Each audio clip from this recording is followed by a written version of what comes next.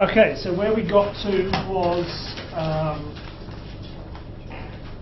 looking at a few more definitions and basic descriptions and so on yesterday. So we got as far as ions, basically. We looked at atoms, we introduced some simple concepts in quantum physics, basically.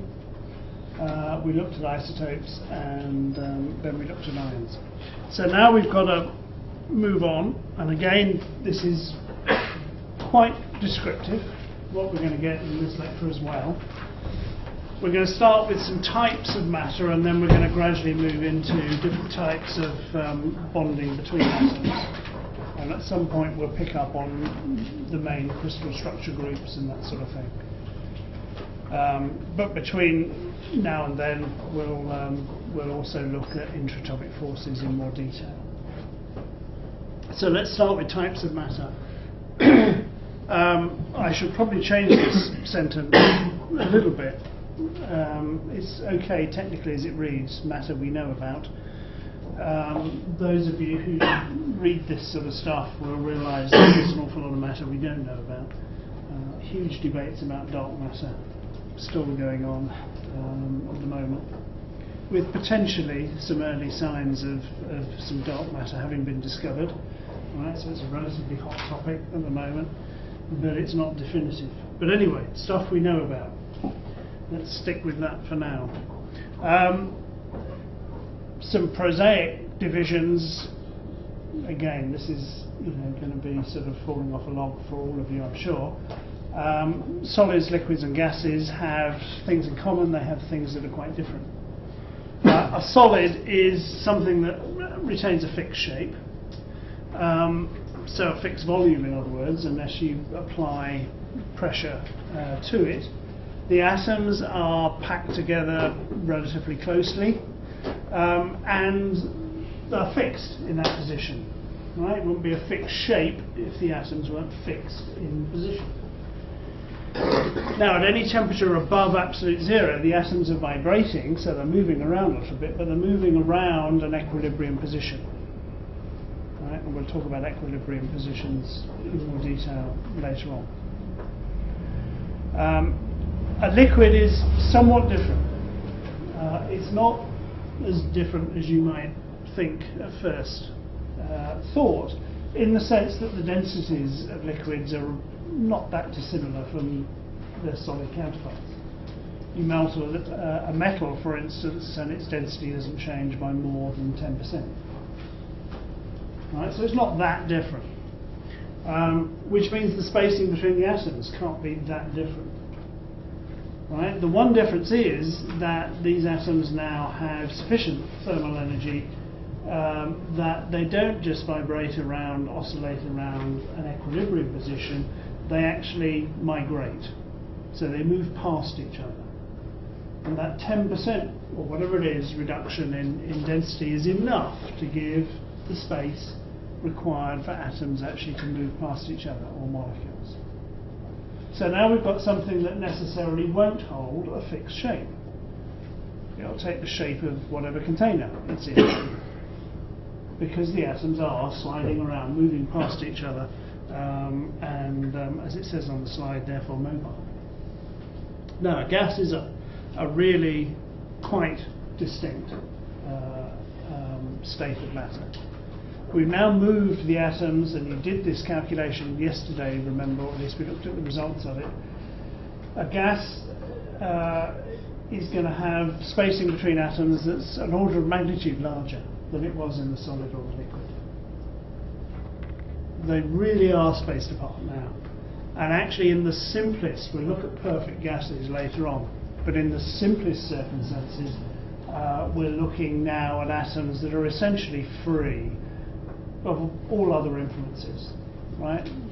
They are just moving under the influence of whatever kinetic energy they have, right? And that will depend on their temperature. It defines their temperature. So again, no fixed shape, no fixed volume even in the case of a gas. It will just expand and expand until it reaches the boundaries of whatever container it's in. and you know, as I say, very, very, very mobile atoms. So solids and liquids have some similarities, some differences.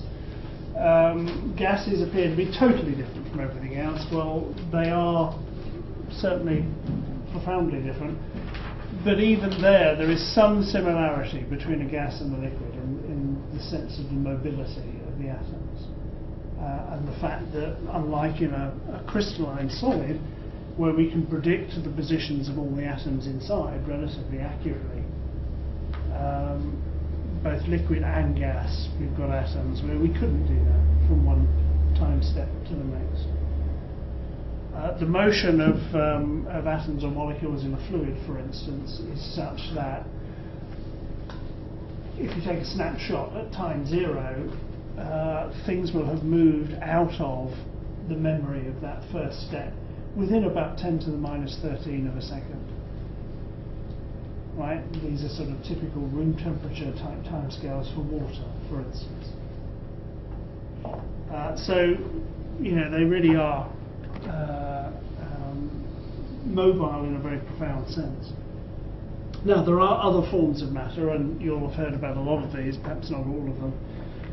But the plasma is an ionized gas, basically, so we've got a separation now between positive and negative charge components of our gas, and that forms the plasma. Neutron stars are those stars that have collapsed under their own gravitational pull, such that we only have neutrons. So, in other words, you know, putting it crudely, the electrons and the protons have, you know, combined to produce neutrons. So the only thing we've got left is neutrons. So now this is something that has the density of the nucleus of an atom, but is relatively large.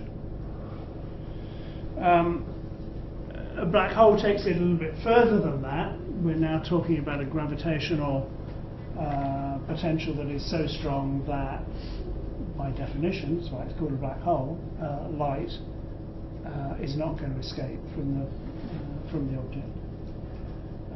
And as you may or may not know, there are supposed to be a great many black holes around in the universe. In fact, there is a theory that says every galaxy has at least one black hole. Right? And the black hole at the centre of our galaxy, the Milky Way, has pretty much been tied down in position now from recent studies. And then there are other rather peculiar states of matter. Things like these Bose-Einstein condensates, which is essentially a form of matter that you've cooled down so far that you've, in essence, taken out all or almost all of its thermal energy. So there is no vibration going on. Particles are now sitting at their zero energy state. It's a rather bizarre form of matter, and as you can appreciate, actually very hard to produce.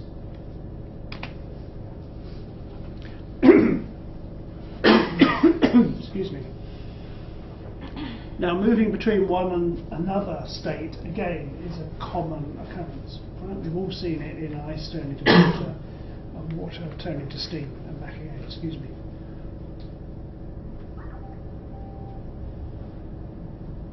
Two lectures in a row is obviously still too much.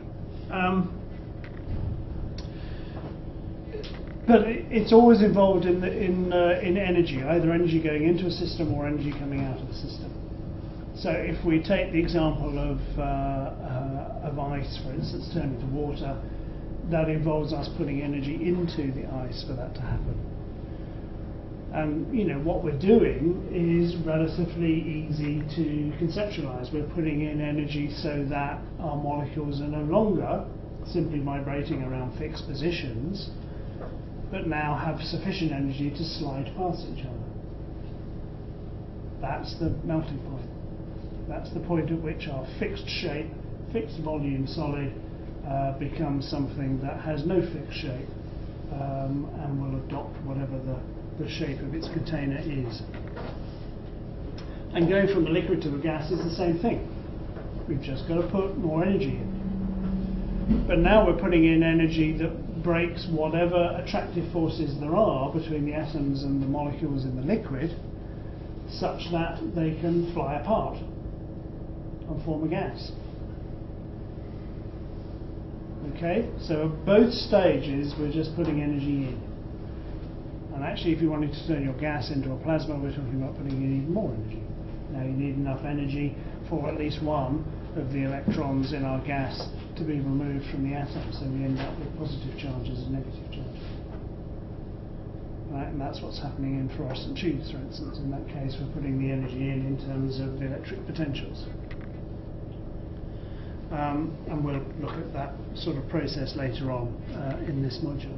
But we can go the other way, of course. We can go from a gas, so steam, say, to a liquid, water, to a solid, ice. And in order to do that, we need to take energy out.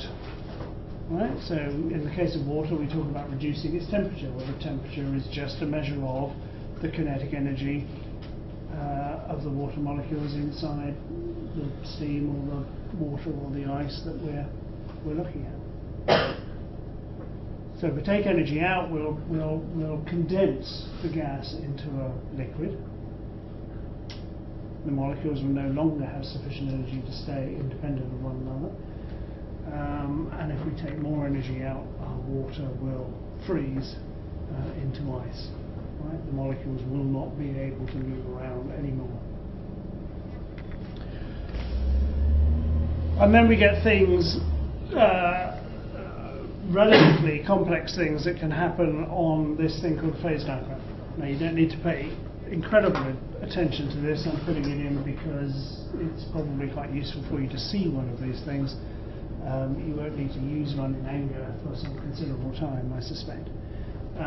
But it's just a plot of the state of whatever your system is, one variable against another. So in this case, pressure is being plotted against temperature. Right, so if this is water, for instance, we've got,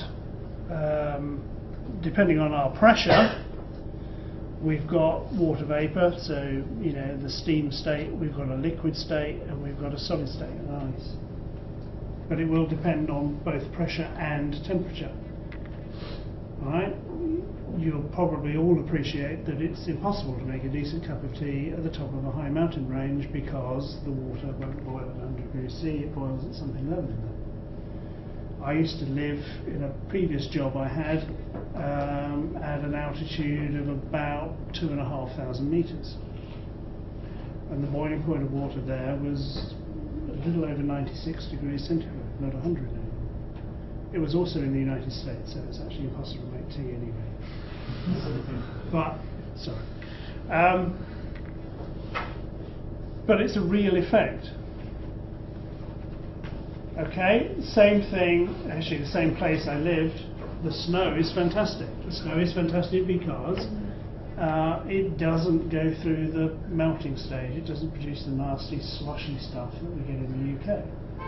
It goes direct from the icy stage to vapour. It doesn't pass through the liquid stage. So basically we've been able to transfer across that line somewhere down here. We haven't had to, oh, sorry, I should go that way with temperature. We haven't had to go through the liquid state because the pressure has been reduced. So actually the winters were quite beautiful. They were always either white and fluffy or sunny and dry. Fantastic. But you really have to think about pressure and temperature. All right, and then for water and a lot of other things as well, you have peculiar points like here. So for water there is something called the triple point. And if you get the pressure and the temperature just right, you can get liquid, solid and gas all simultaneously in your test tube. And they will be moving interchangeably between each state. All right? And there are a lot of things other than water that have things like triple points. So that's just an introduction.